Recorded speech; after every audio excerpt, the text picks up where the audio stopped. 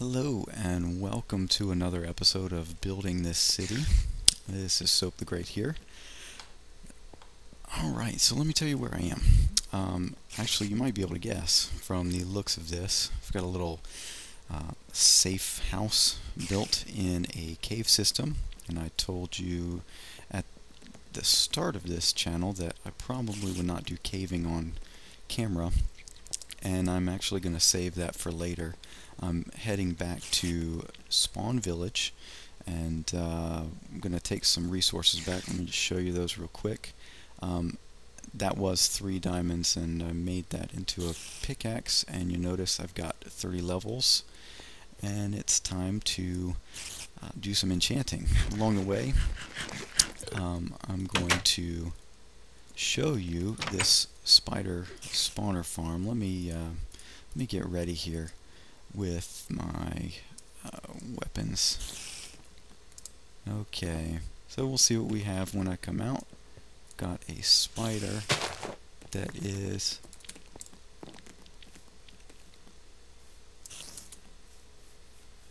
on my tail, and I think I saw a creeper. Yes. We are gonna get away from there. Yes, not a big fan of either of those guys. Can't say that I am. While we have the day gate open, I'm going to show you the outside and show you some of the stuff I want to do with it. Let's make sure everybody is gone from around here, though. Take the fall damage. Got a cow. Reportedly, there was... Oh, he's down there, I think. Let's just make sure. Where is he? Yeah, I think we got somebody caught. Yeah. One of my co-workers, a fellow on the server here, who's actually currently logged in, let me know that the lava was no longer showing up. So there's a little bug in the system that we're going to debug on camera. So I'll get to show you that. But if you notice here, I covered this all up off camera. I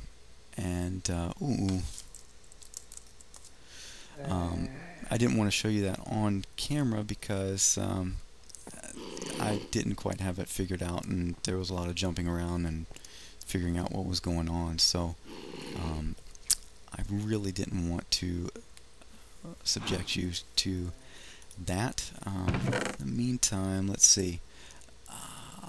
You know what? I need to make some ladders because I forgot one particular thing when I was building this, and that was to replace the ladder that was on the outside that I took care of.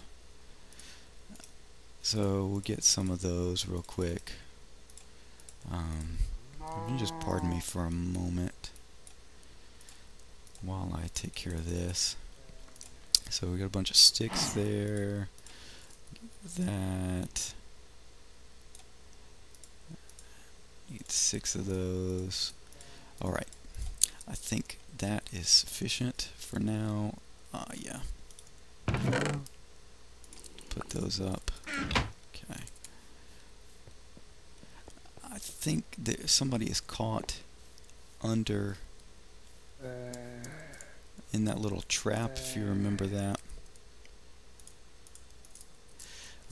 So anyway, we need to take care of that, and then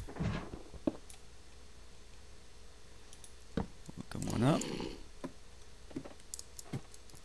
And there we go. Actually, you know what? We're gonna pop back down this guy if I can make it.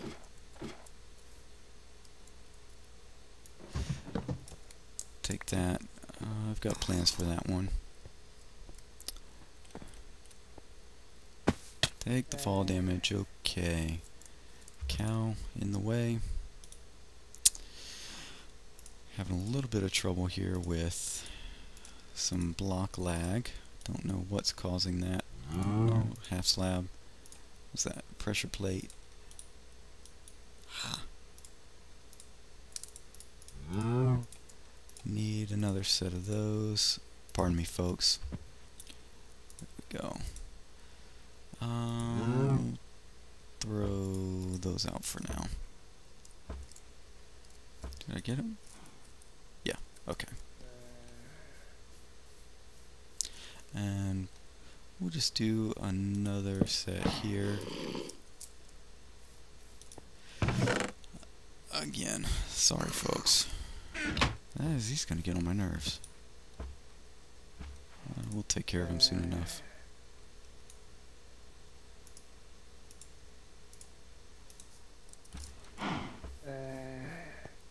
Don't you worry, bud. Coming for you. And you know what? I forgot to note the time that I was recording. Let's try this again. Got it. Okay. Yeah, so when I tore this whole thing apart, I forgot to put this little ladder combo back on.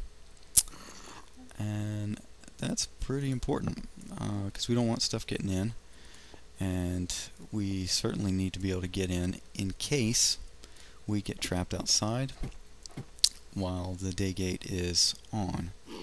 Let's see what's going on there. Okay. In the meantime, let's take a look around here. Let's see. Might have to do some quick... Yeah, there he is. You know what? I'm gonna leave him alone. Yeah, sure enough. So it looks like the timings were off slightly on part of this circuit, and we've got to debug that. Because you saw those two buckets in there, that was the set of lava buckets that I'm now going to have to fill back in. And it means that, let's see, if those dropped, then the upper pistons shut, and then the dispenser's activated. So, let me just show you that real quick. So we've got these upper pistons here, they're sticky pistons, and they've got some stone brick on them, and it covers up the dispenser during the day. That's to hide the man behind the curtain, if you will. So if you're walking through, you do not see those dispensers.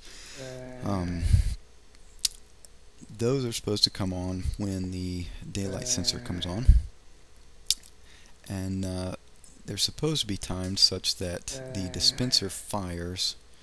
Let's see, when the day gate goes on, the dispenser fires first, pulls in the lava, and then these retract, or actually extend and cover this up.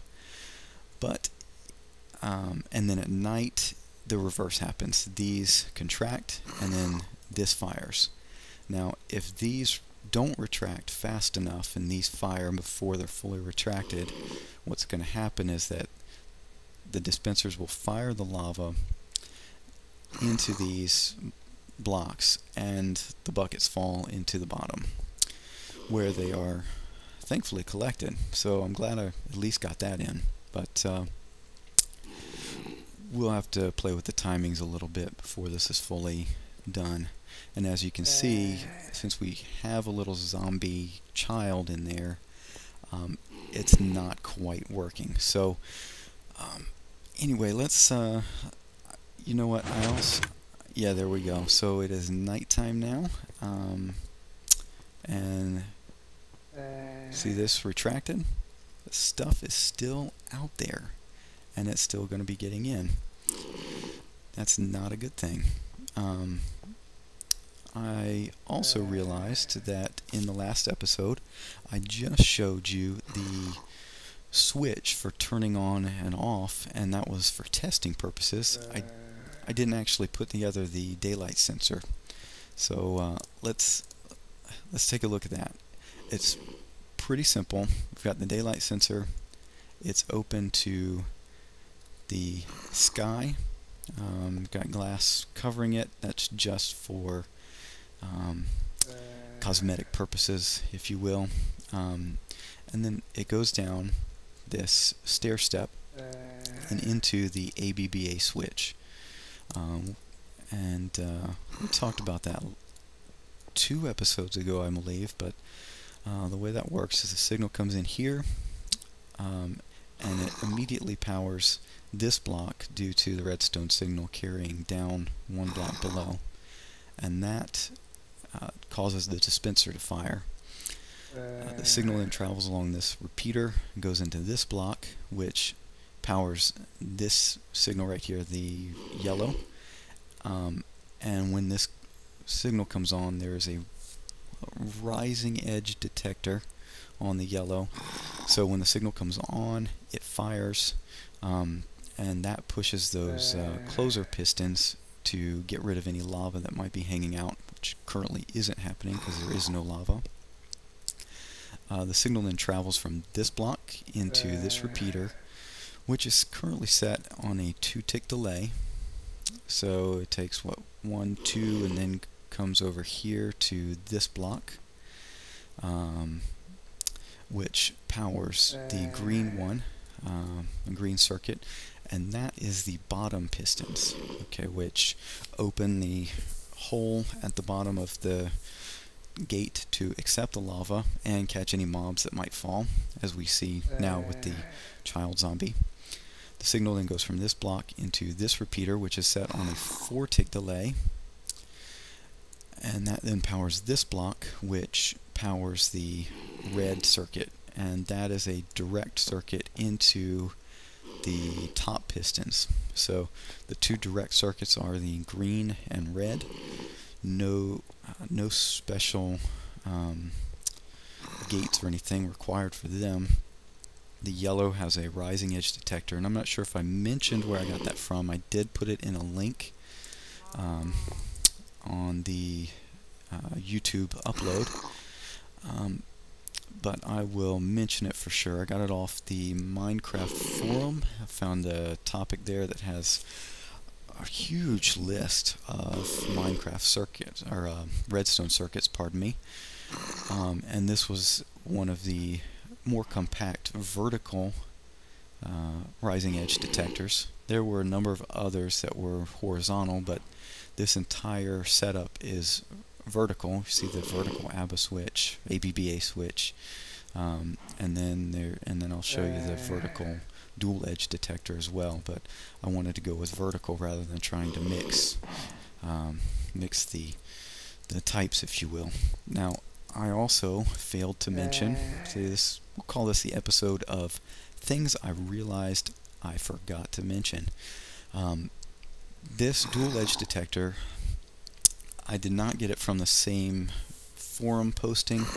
There are a number of other dual edge detectors available, but this one I saw, you know what,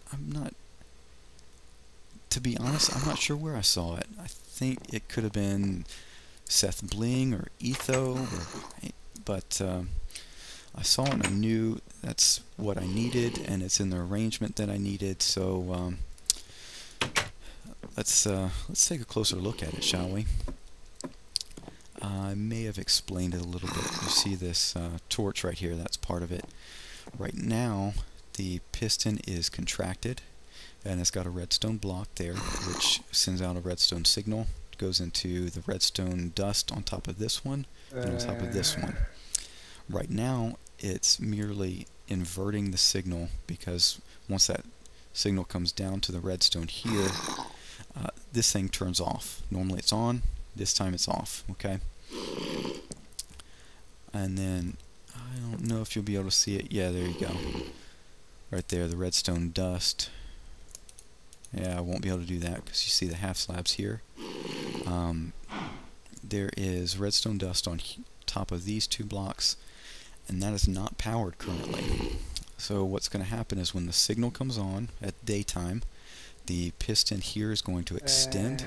It's going to cut off, temporarily this signal, which will then allow this redstone torch to turn on, and that turns on the whole circuit all the way up to the dispensers, which kicks off the dispensers.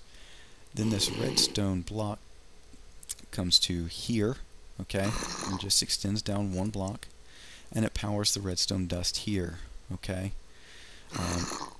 That redstone dust and takes a signal from here to here and into this block, which then inverts the signal, turns this off, and that turns the circuit back off. Vice versa, when the daylight sensor turns off at nighttime, this piston contracts, and it comes out of contact with this redstone dust, comes back up, temporarily turns back on that piston or that redstone torch over there, comes back up and powers the redstone dust here, which then inverts the signal. So we get a pulse of redstone signal, just a pulse, so it turns a full signal from that daylight sensor into a pulse whenever the signal turns on or off. And that's what we wanted for those dispensers, because we wanted them to fire both at night and daytime. Now, for some odd reason, the dispenser and the shut-off switch up here are slightly messed up, and we'll be back with another episode. Hopefully I will have this debugged by that time and can show you a little bit better, and then I can also show you the XP farm. That is really the whole point of having this gate right here, so we can get to and from the XP farm a lot more easily than we used to be able to. So anyway, that is it for now. Let me switch here. Oh, and you can't see my skin, so I'm fully armored up. Okay, I'm going to sign off for now. I will talk to you all later. Bye.